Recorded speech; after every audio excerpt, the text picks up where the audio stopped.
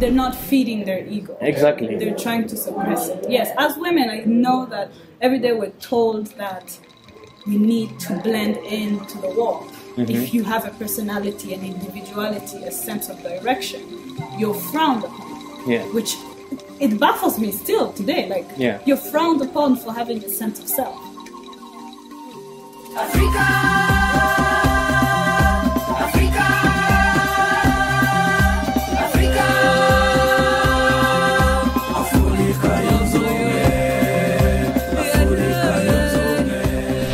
Hello, wonderful peoples. Welcome back. So this interview is long overdue. My next guest is a young female Rwandan entrepreneur, born in Congo, raised in Rwanda, educated in India and the US, and then came back to Rwanda, where she's currently the founder and CEO of Imagine We Rwanda, a social enterprise and a publishing house with the aim of growing the reading culture in Rwanda.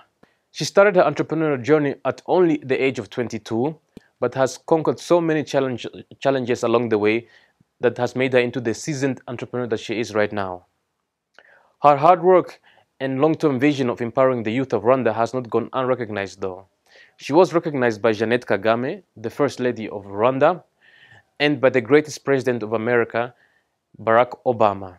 She also earned numerous awards from organizations such as UK Aid, the Imbuto Foundation, UNFPA, TIGO, the World Bank, just to name a few.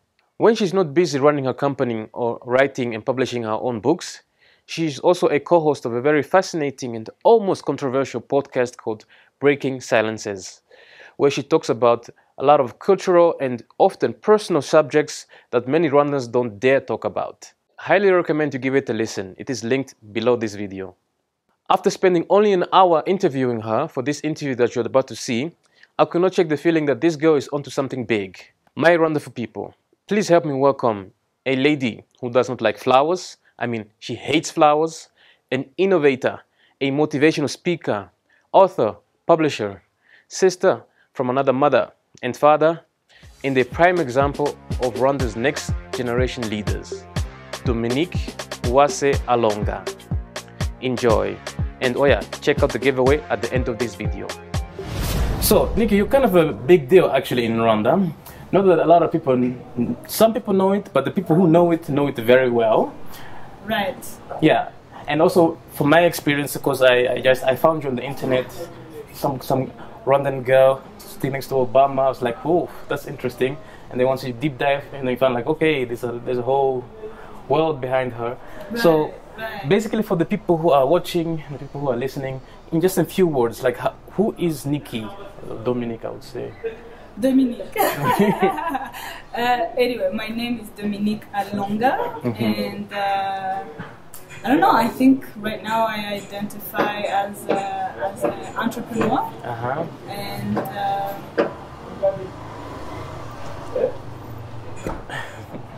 cute. Yes. Yeah. So right now I identify as an entrepreneur. I like studying things. I think I was telling you earlier. I'm currently the founder of Imagine We Rwanda and Imagination. Yes. Yeah, but I'm running a couple things on the side, and one day they'll earn the title of founder of. Because right now they're just side gigs. Yeah. Yeah, exactly. And your entrepreneurship is one of the striking thing about you, because you are quite young. In real life, you look even younger, actually. So what drove you to kind of start the entrepreneurship at just such a young age? I don't know. Like, okay, so I have to say, genuinely, when I started, I didn't think, hey, I'm going to get into the world of entrepreneurship. It was, I think it was thrust onto my life, because when I started, I just wanted to create a program that would last 3 months. I tell everybody, like, I still told my boss, hey, I'm gonna be back in 3 months. You know? So then it picked up, and then it needed some bureaucracy, needed to be organized. And I was like, oh my gosh, this thing kind of works. Let's start something else on the side, And so that's how slowly, but I was never like, oh, in 2015, I'm going to be an entrepreneur. So Yeah. lots of people start differently, and I think that's the beauty of everybody's stories. That's true. Being in the field that you are in, you know, the publishing, Yes. you love books, apparently. Yes. That's why you probably work in it. Yes. It is also fascinating when you meet people who love books. They have a lot of deep knowledge about certain stuff. So that's why... I have a lot of deep knowledge. Yes, that's how I call it. Sorry, that's my slang in a way. Because you find out in a minute why. So listening to you, and also because of your podcast, there are some things that you say that require kind of like second thought. Like, oh, wait a second, that's some kind of like refreshing views that you don't hear on your everyday discussion board. Right. One of the things that I found very interesting was your talk about ego. Like in several talks, you talk about the ego, and this is something that is not really that I don't hear a lot from women, unless they are referring to men. Right. You know, but you talk about your ego. Yes. Yes. Can you elaborate a bit on that? I have an ego. Anyway, so I live in my head. I think it's become my safe space. I'm learning to rely on myself and to embrace who I am, which means I have to go back and live inside of my head. And I started realizing that there's lots of things about me that I defend that I don't necessarily need to defend. And ego is not always bad. I think my ego is what drives me forward, is what pushes me to defend myself when I can't. But it is also the very thing that makes me harm other people. You know? And I do that quite a lot, okay? Yeah. But ego helps me take risks. It helps me pull out this other sense of self that I wouldn't have had if I didn't discover that I have a personal pride to feed, but also to fight for. So I've grown up in a space where pride was a terrible thing, where self-reflection was a bad thing. You know, you don't seek out yourself, you seek out something else. So then I was scared entering into this space of self-knowledge and self-discovery. But it's been a gift, and it's been my source of strength for the last couple of years. And yes, the path of self-discovery is one that is very amazing. Yes. To you, what has been the biggest source of discovery that you have discovered on this path of self-discovery and growth? The biggest thing was that I can take every absolute truth, break it apart, and if it comes back together, then that thing is worth giving my life for. But if it doesn't, I am not obliged to follow it, even if millions of people are following it. So it has really helped me it's given myself the permission to say, okay, so he just said that that's the color yellow. No, and then I break it up. If it comes back, it's worth believing. If it doesn't, I have the freedom to walk away from it. No, that's powerful in a way. And stepping back to the ego part, it sounds very familiar the way you describe it, because I grew up with guys, and ego was fervently there, so it was like, you have to dim it down actually. But I like the fact that you elicit that it's not all bad, and it's not. So in what ways has it given you some kind of I don't know other better word, but some kind of advantage on, let's say, other women, because women do not. They're not feeding their ego. Exactly. They're trying to suppress it. Yes, as women, I know that every day we're told that we need to blend into the wall. If you have a personality, an individuality, a sense of direction, you're frowned upon. Which it baffles me still today. You're frowned upon for having a sense of self.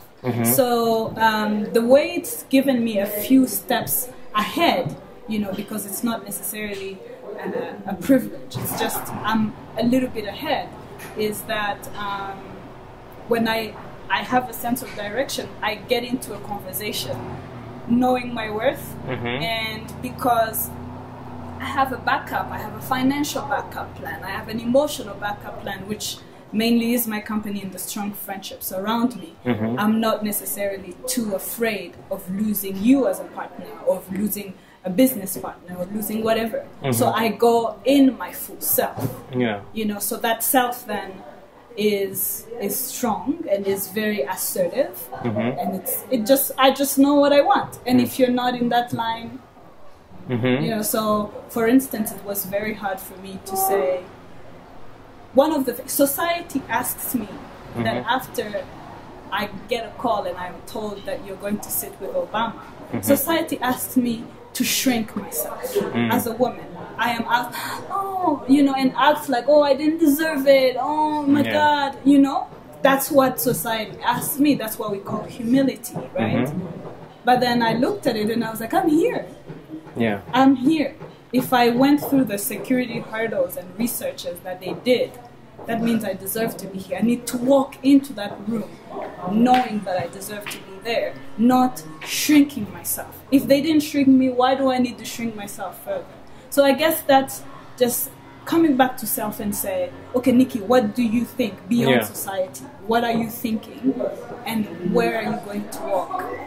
And do you think that that kind of trait is something that is inherent, like just genetic in you, that you always kind of had, that's grown up with, something that you can cultivate? It's something that I am cultivating strongly, yes. All right. Oh, that is surprising to hear. Because looking from the outside in, you would think, oh, that's how she is, period. That's just how she was, or that's how God made her like that. And so I guess that's also part of growing up and taking risk, and maybe the ego does help about it.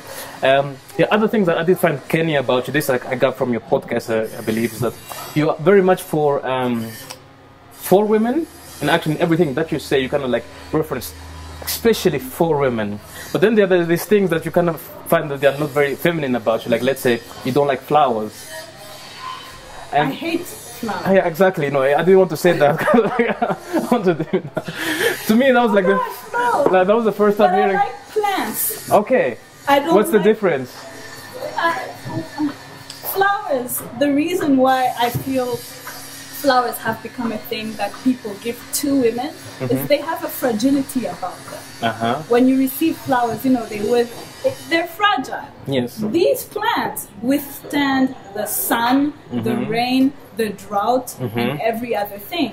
I like referring to myself or learning from plants rather than flowers. So every time I'm like seeing someone and they're interested in making me feel special, I'm like, get me a notebook or a pen or sticky notes or stationery. Yeah.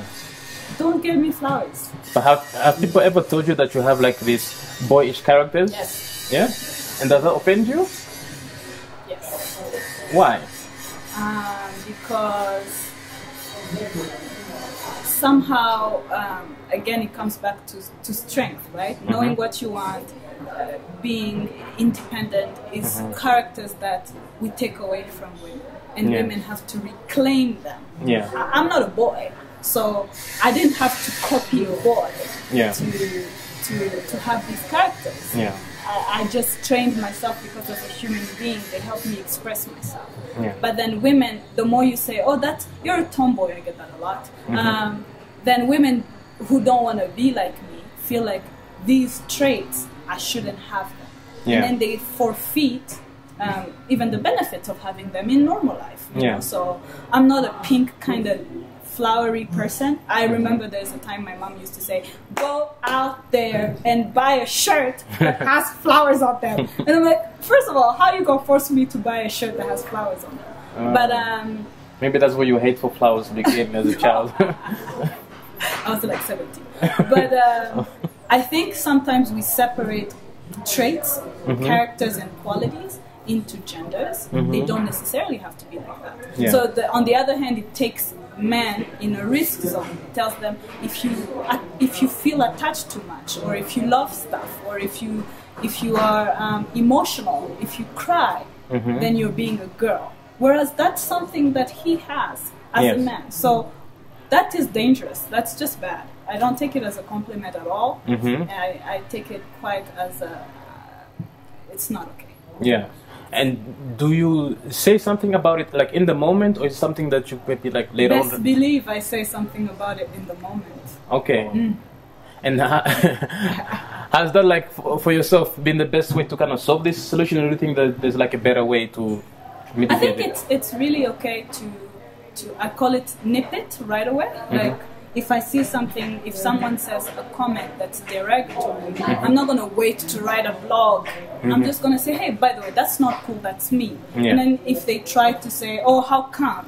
Then they've welcomed me into a conversation, not a confrontation. Yeah, Just exactly. like, by the way, did you know that this came from ABC? Yeah. Do you know that this is hurtful in ABC ways? So then it's just like, but I can't just walk away and smile. That's okay. No, it's not okay. I have to call it out. Yeah, no, it is interesting because most of the women have this.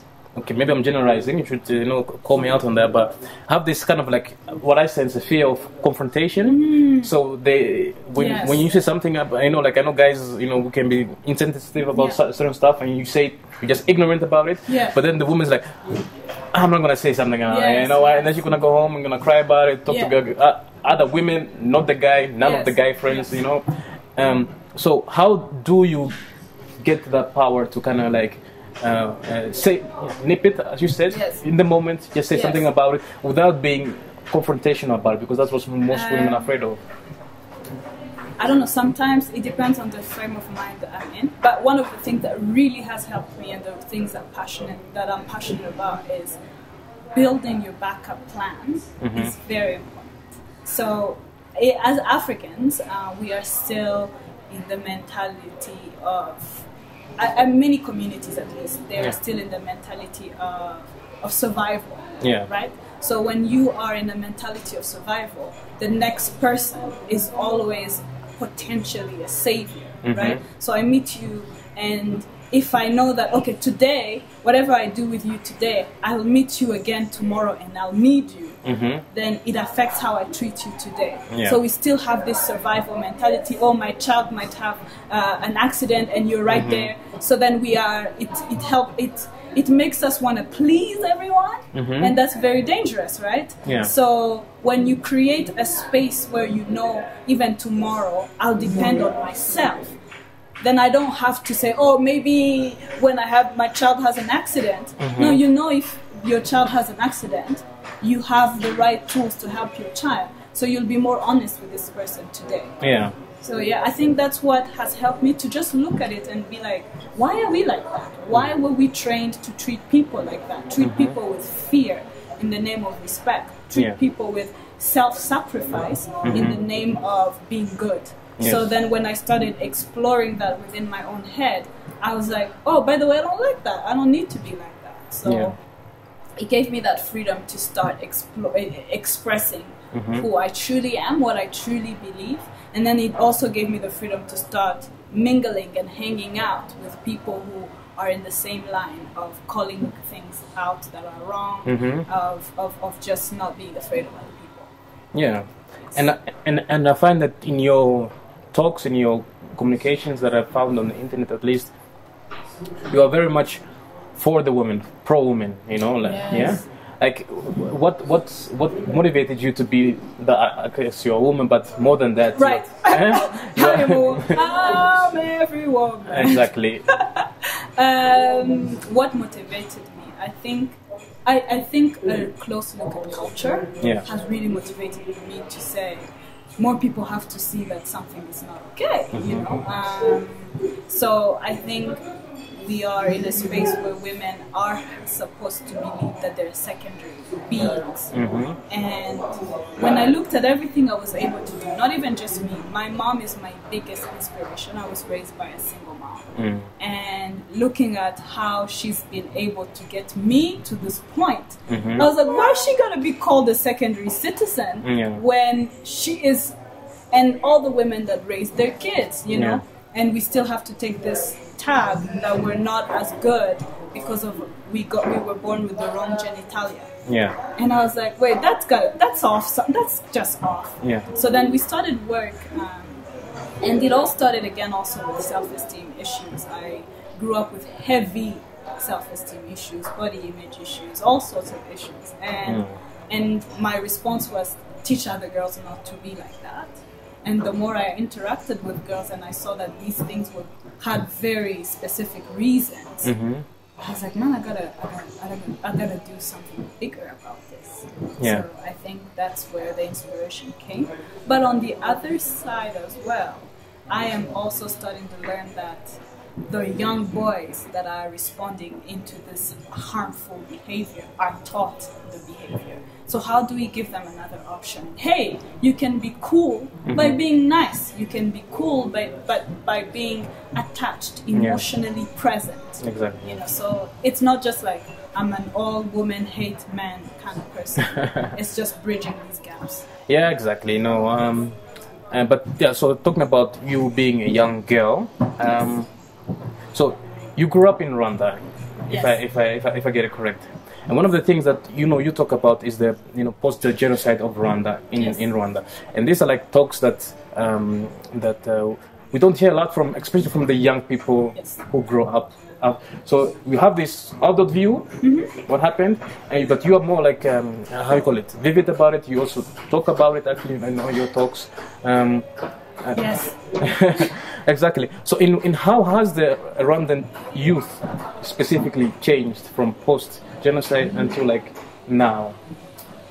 That's a hard question. How has it changed? We still have a lot of work to do as youth in terms of reconciliation. But we've done a lot of work because during the genocide, it was the youth that picked up the machetes. Right? Yes. People my age, your age, were the ones who said, let's kill other people. Yeah. And today, we're just like, oh, thank goodness I'm not like that. But we need to move from there and say, no, like, now let's also welcome everybody else. And then move from there and say, let's build the country. So it has to be gradual. And we cannot experience that growth if we do not talk about the pain and if we do not talk about the trauma. We have a lot of intergenerational trauma in this country that everybody chooses to be quiet about. Having been very young during the genocide and not even present in the country, every time we talk about trauma, people say, oh, come on, I have one arm. I have no eye or something, and they minimize the pain of the youth, whereas it's very real. So how do we talk about their trauma and create a platform where they say, watching my mom like this made me like this, and we say, oh, that's okay, that's valid. That's valid, So all that. Have you been able to find like a platform, or at least like-minded people like you who are willing to talk about the trauma? Yeah. Because we don't, at least on the internet, they're not there. I mean, and maybe like outside of Rwanda, it's really not prevalent. Yes. Yeah. It's very polarized still. It's like if you're talking about another version that's not the common version of the 1994 genocide against the Tutsi, people are afraid that you're about to say something wrong. They're like, it's like they're just anticipating something to blow up. So what we started doing was talking about intergenerational trauma. We did very exclusive events, very exclusive, and we would say, do you guys think this is okay? What pains do you have? What are your grieving methods? What are your healing methods? And what was the target audience in this? The target audience was people who were between 2 to 12. Oh, that's genocide. So people who are currently like 26 to 35, they're the ones who came. And what is your real life today? Watching, because people still are growing up with people who say, you can't have a friend like this in my house. So as a person who's growing up in such a household, how does that affect you? Does it make it easy for you to go out there and have these kind of, different friends? So we had 2 events so far.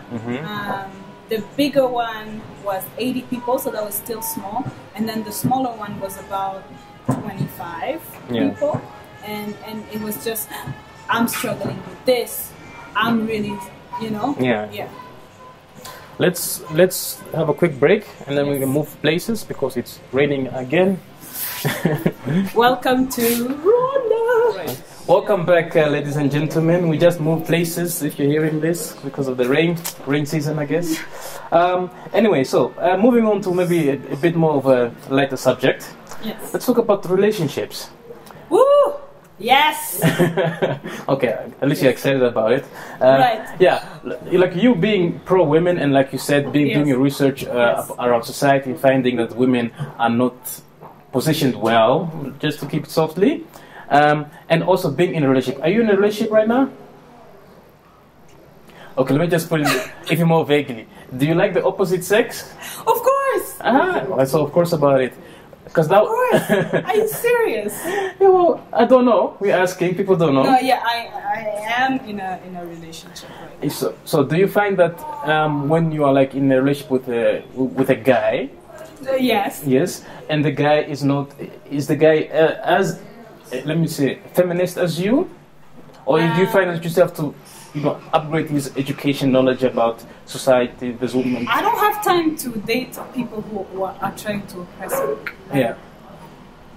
Who has time, and also like oppression, right? It's a heavy word, but it's such a small thing that shows itself every day, So exactly. I've been in the dating scene for the last I don't know how many years, and for instance, on the first date, you can tell that you're not going to be with this person. You're not even going to pick up the phone. Yeah. After this person leaves. I've been in dates where people on the first date would say, "Oh, so I need to come to your house and check out your cooking." Yeah. And I'm like, "Do I owe you that, honey? Like, do you know me like that?" Yeah. Or someone who said after a first date said, "You earn too much money. Like, would you be willing to quit your job if I was to marry you?" I was like, how about I take the bill and I see myself out, Yeah. Like, what are you talking about? It's not even a question. So when feminists say oppression, a lot of people think we're talking about people who are like hitting us all night. No, it's just really like, am I in your eyes? Am I a human being as well? Yeah. Or am I your prize? Yeah. Yeah. All right. Well, we did touch on a touchy subject, I guess, about what's going on about the male and female roles in relationships nowadays. That women are making the same, even more money than men. So the gender roles are kind of like reversing at home. Yes. And so, do you encounter those kind of struggles yourself, being like a successful young Rwandan woman? It makes me sad. I think one of the things that really make me really sad about this is because men were brought up in a very narrow way. Part of the reasons why I'm grateful to be a woman is I was at least given a little bit more headspace. Yeah. So men are told you can't express. You are provider and protector. Okay? And head and decision maker. So then, okay, you're pumped up, you're a provider, protector, decision maker, and then all of a sudden you marry someone very young, and then life happens, and then you guys get to a point, you're able to hire KK security or ISCO, I don't know the security guards these days. She's able to buy herself everything she wants and even more, and buy you something that you want as well. And then all the definition crumble. And you're like, who am I anymore? Because you were not given a bit more as to what your identity as a male should look like. So a lot of men are struggling with this.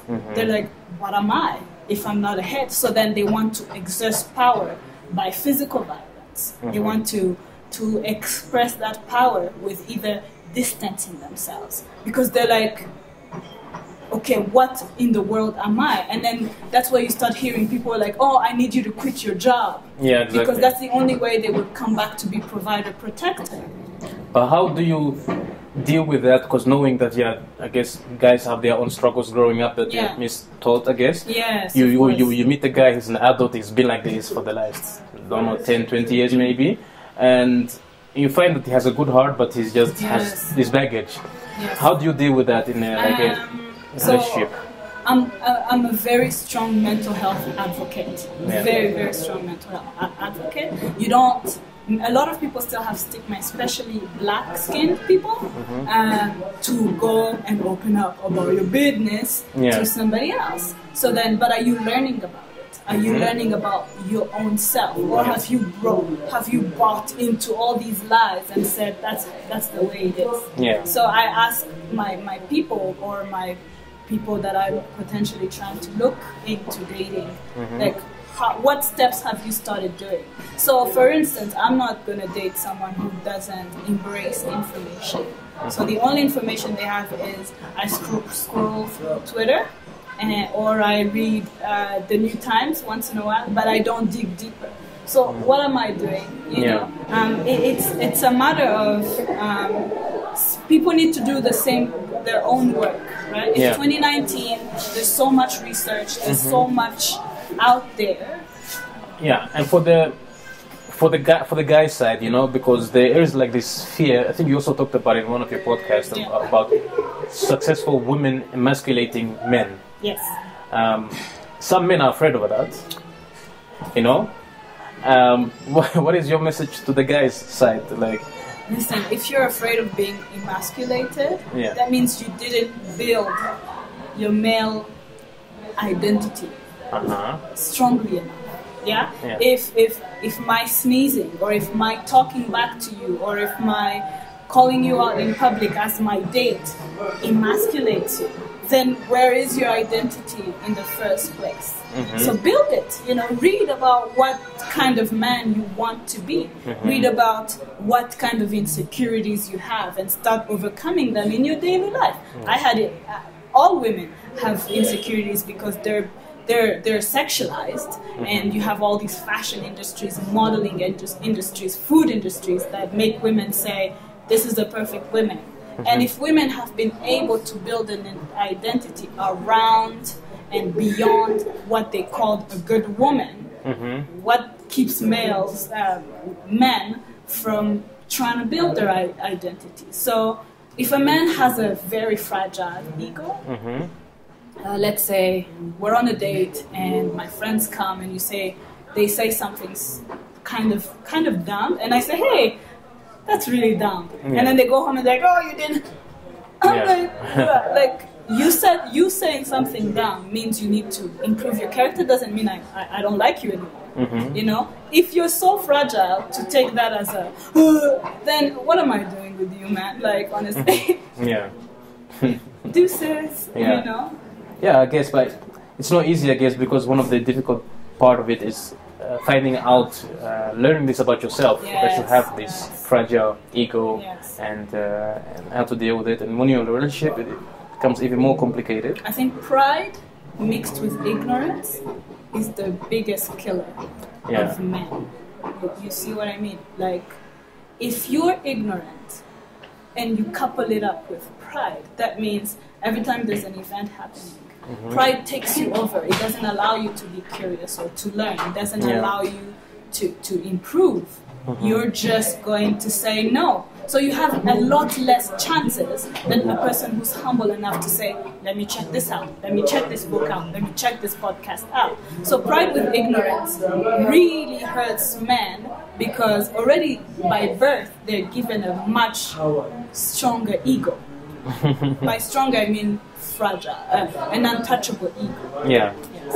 Okay. Talking more about the successful women with success. Sooner or later comes money, and one of your views about money is that money gives women a voice. Yes. What do you mean by that? Women. Anyway, I get very excited about these topics. So when I started my organization, I was 22, and it was very fragile. Anytime this organization could fall apart, right? So I remember very vividly how dependent I was on everybody around me. So you had so much freedom to come into my life and say, I need you to change the color of your walls, or I need you to change your logo, and and potentially I might help you. So I was so I had no personality. The people and bigger people would say, change this about the vision of your organization, or this and that, you see? And I had to, because I didn't have the backup to say no. And there's no stronger backup than financial backup. As much as people say, oh, my crew is better than yours, that's dumb, because your crew is not going to help you pay rent, you see. But if I can pay rent, and if I can pay salaries, and if I can pay my own joy in life, I have a bigger voice to say, I don't agree, you see. So the first time I learned about financial power was when I had to cut off my first big strategic partner. Okay. We sat down on a meeting and they really downgraded me. Oh my gosh, oh, Africans this and this, black people this. And then I said at some point, I was like, you're not going to talk like this with my team. Because I had reached to a point where I was like, even if they walk away, rent will be paid. And then I went outside and I was like, how much more do I need this in my personal life? Yeah. So even men who are trying to look into empowering women,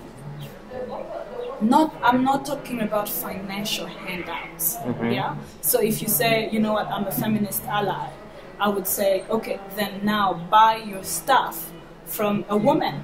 You know, if you're going to buy a shirt, because you know where you're at, she needs a lot more financial help to have the same volume of voice that you have. You know, so being intentional and say, okay, that restaurant was founded by a woman. Let me go. Not handouts. Handouts. It becomes transactional. You still have the power to say, sleep with me. You still retain your power. Kind of like our relationship with the West as Africa. They come and they, you know, through UNICEF, through all this, and then it's like, oh, now I need you to not build this hospital. Or after, I mean, a long time ago they said, for you to have this aid, we need you to build at least 5 churches. We need you to force people to be Catholic or something like that. You know, and that's what now we're doing, you know, men can do in our daily lives. They're like, oh, I'll pay your bill at the restaurant. That's not empowerment. But you are very right about it, because it is money. There's a saying, they say, when the money speaks, everybody listens. So that's why I go by it. But you being a successful founder, co-founder, CEO, it comes with money, financial money, and you know, and paper. Yes, ching ching, ching ching. And how do you find that somehow, like other than giving you a voice to say no to certain things, it has changed your character? No. It has refined who I always was. So again, another thing that we struggle with now, this is very specific to Africans as people, right? We have crab mentality for days, right? So let's say, and because I have been a visible visibly in the media kind of person, every time I have, like, let's say a grant or a partnership, people say, oh my gosh, I can't wait for her to, you know, calls come through and they're like, oh, I need you to pay for my school fees. I need you to, because there's no belief of, oh my gosh, I need some of that. You invite yourself, my own resources, right?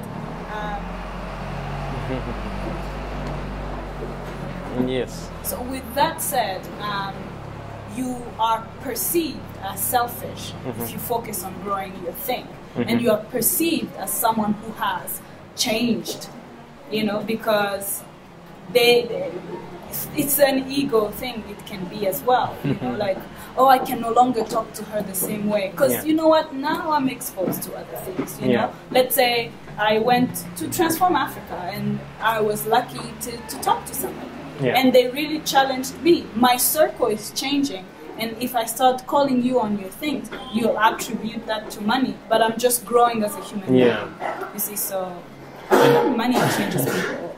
It just shows who they are. Going back to the days when you did not have a lot of money, when you had this idea, when you say, okay, let me try this, let me do this.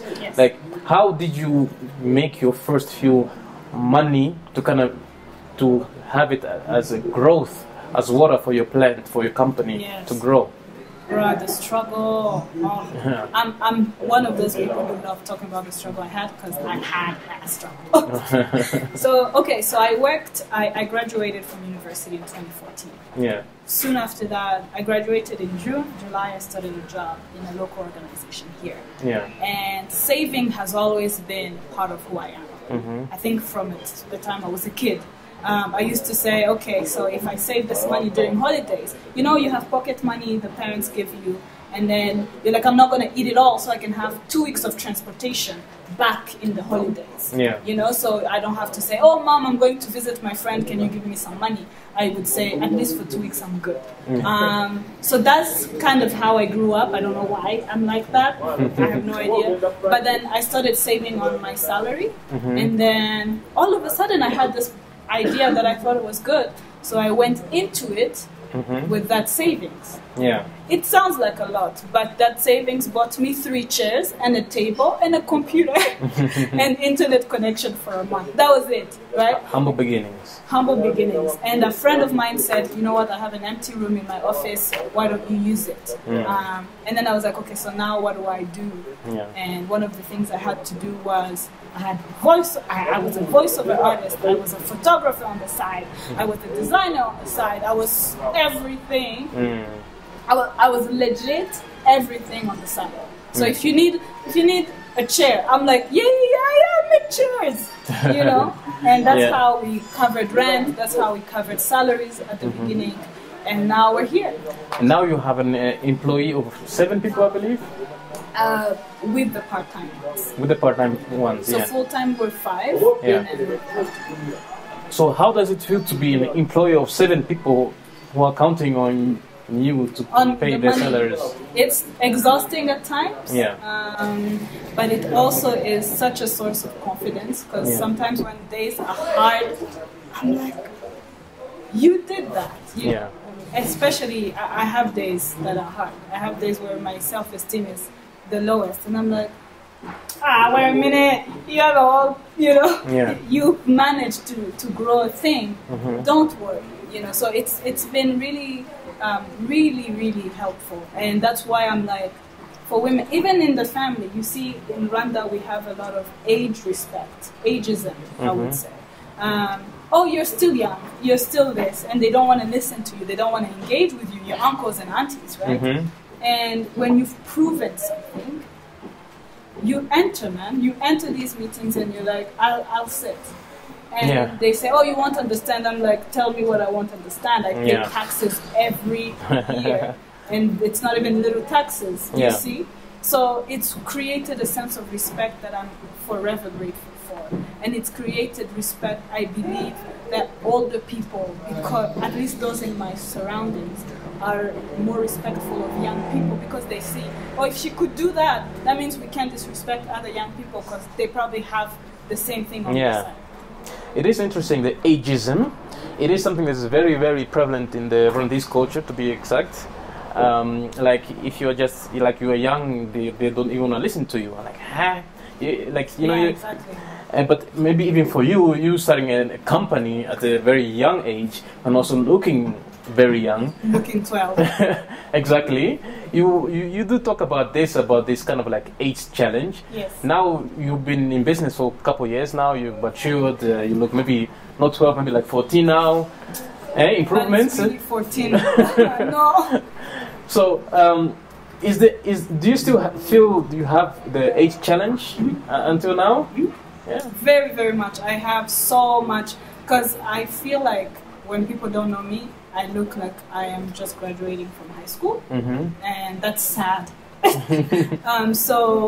But even beyond that, when I go for partnerships and investor meetings, they look at me like, especially as a woman, a lot of things I hear is, oh, you'll get married one day and you'll forget about all this. You see? Like, it's like that's they can't invest in someone who potentially can get married, especially as a woman, because then they will forget about all this. So they think you're gonna like, so that's the drop everything and then go for the take wife. Okay. So then that's the thing I keep hearing. People are afraid of investing in us, in my company, because I'm not married. So maybe if I was married and I was working as a married woman, they would say, oh, she's decided not to take care of her husband, and so, you know. So anyway, so it's quite. Another thing I hear about ageism is, why aren't you trying to look for a husband? It's really all like rotating around. Why am I not trying to look for a husband and trying to do all these things? And how do you answer that? How do you I guess you don't. You just show them. I guess. Yeah, it's very sad. I don't answer that. Yeah. Okay, but it has not deterred you anyway. Yeah, yet, not yet. Yeah. A little bit. A little bit, but when I have a very serious meeting, sometimes I call my sister and I'm like, bruh, you need to help my face. Yeah. So she, sometimes she really, tries to pimp me up. But I shouldn't need to do that. You shouldn't need to, okay. I shouldn't need to So what, does she make you look older? I mean, there's some haircuts that make me look slightly older. Okay. There's maybe glasses sometimes work, but they don't. Yeah. I don't know, maybe when she does that, I feel I look older. Yeah. I just have a bit more confidence. Then you behave older and therefore... and I wear heels and I look like... heels always work. Heels makes 10 years younger. But it shouldn't be then. But okay. It's funny because the way... Okay, call it funny, maybe it's not funny, but to me it's striking because I know from the world of in America, the CV, it's the VC, I must say. It's usually the young up-and-coming entrepreneurs are the ones they're really looking for, actually. They are looking for the next Steve Jobs, the next Mark Zuckerberg, who are young and found their passion, their gig. But you here, maybe being a woman, being in Africa, being in Rwanda, you are on the other side of that coin, and it's working against you, actually. Yes, okay. It definitely is. Okay, no worries. Maybe the sun is going to turn and it's going to come to this side as well one day. And then, very hopeful. Yeah. One of the last interesting topics, I guess I did want to talk about it before we wrap up, is talking about faith. Why I find this interesting because all of Rwanda believes in something. There are very little people you find that they're no, I don't believe in anything, man. I'm just there. Oh my gosh, it's a very small number of people. Yeah, exactly. I don't think they will even come up if you ask them they'll be quiet. They'll be no, but I don't know. You have an interesting thing. You say you are. How do you call it? A secular humanist. Yes, that was the word, yeah. Where did you get that? I've been doing my research. So can you explain to what that entitles? Right.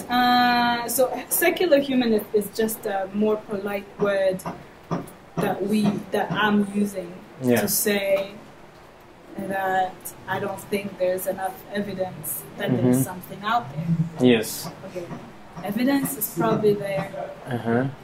Anyway, to be kind because, this is people's centers. There are people who center their entire existence on a deity. Yeah. So secular humanist is a really just non-confrontational way to say atheist. Yeah. But this is what I find so interesting because in all of your other talks and attitude, you kind of yo, I'm like this. This is how I am. This is me. Yeah, okay.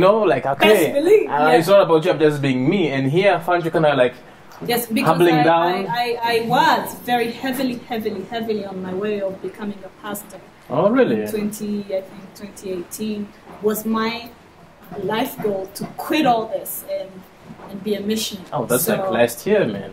That's last year. So the year before that, that's when something happened and I was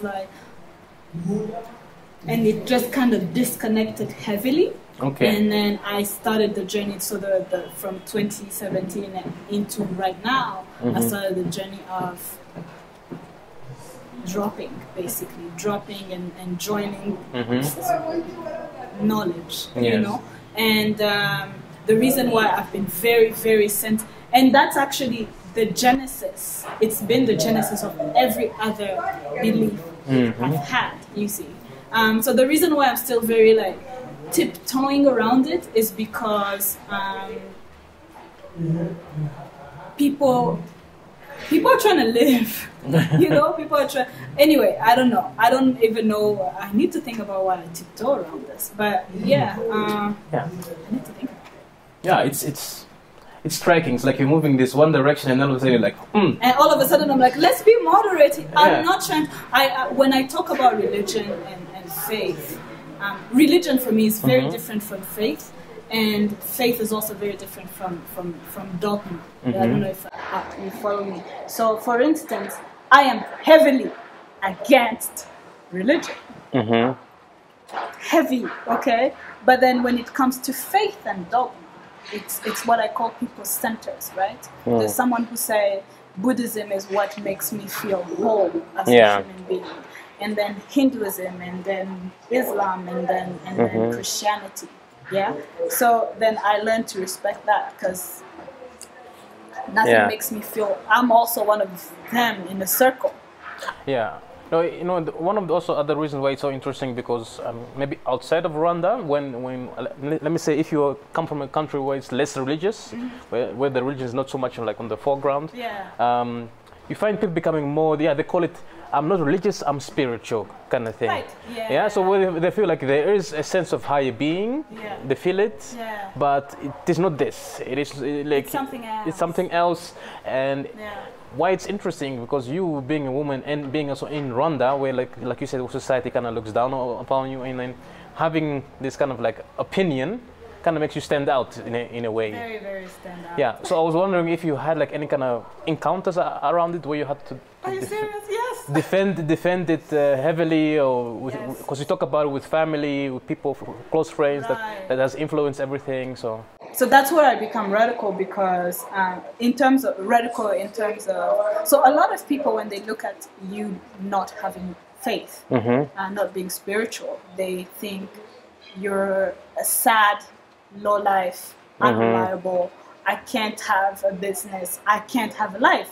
Wait, she's not smoking drugs. Like there's all this package that is attached, that if you're outside of religion, this is the package you have. Yeah. So it has taken me a journey to defend, hey, I'm still a reliable person. I'm still my yes is still gonna be yes, my no is still gonna be no, and this and that. But you have to heavily defend that, because you no longer have the etiquette or the tag that says you have it. Yeah. So with family,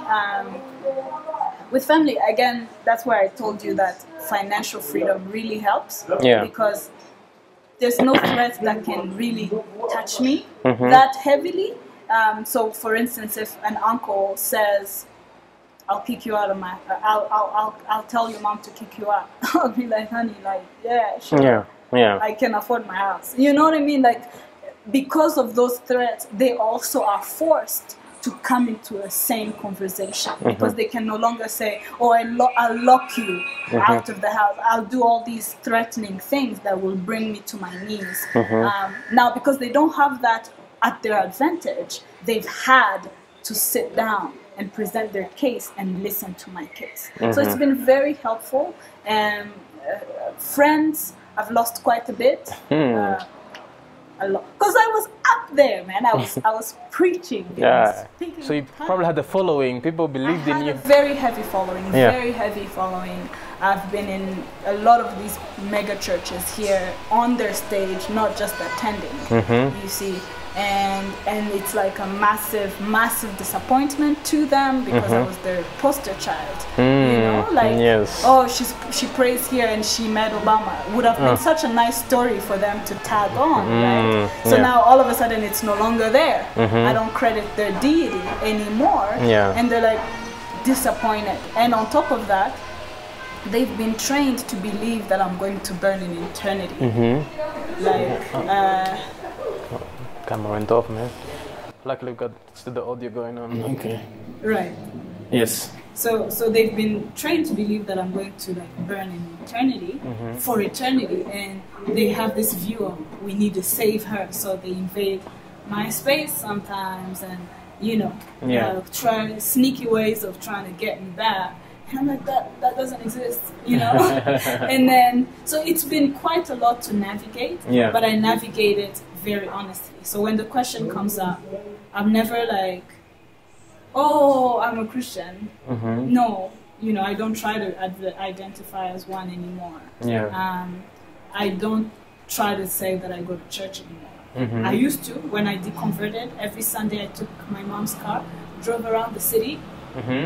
For the same hours I would be in church, and then come back home at the end. Oh, wow. Now she's like, you're still home? I'm like, yeah, I'm still home. It's been a year. She wakes up every Sunday, she's like, you're still home? I'm like, I'm still home. I'm still home. So it's been a journey. Is that hard? Like just saying to your mom, I'm still home?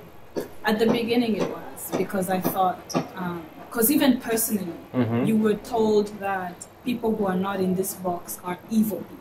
they're sexually immoral, they're thieves, they're murderers. And so the first couple months, I was like, it's coming, I'm going to kill someone. You know, like, I felt like it was going to prove itself to be true. I was going to kill someone, or I was going to really harm someone, because I was told I have nothing that stops me anymore. Yeah. So then when I started realizing, wait, what? Like, I didn't change. I'm still coming to it. I still have the same routine. I still have the same love for people. I'm okay. I haven't killed anyone, you know, or I haven't been sexually immoral, or I haven't been, whatever those tags that you're so scared of. Yeah. You're like, oh wait, what? And so I started embracing that identity. So it wasn't not just fear of what the other person would think, it was also my own fears. I would still say I'm a Christian to protect myself from from the mess. Killing someone. I can't believe I thought I would kill someone. Anyway. Yeah. It was crazy. It's been a crazy journey. All right, thank you. Before we wrap up, any last advice you have for a young girl who's like out there watching, listening to this, who has similar struggles, something that you've been going through, debating to make the jump, the pledge, to do what you are doing what advice would you give for her or him who's aspiring to be you? I would really say one of the advice, like, read.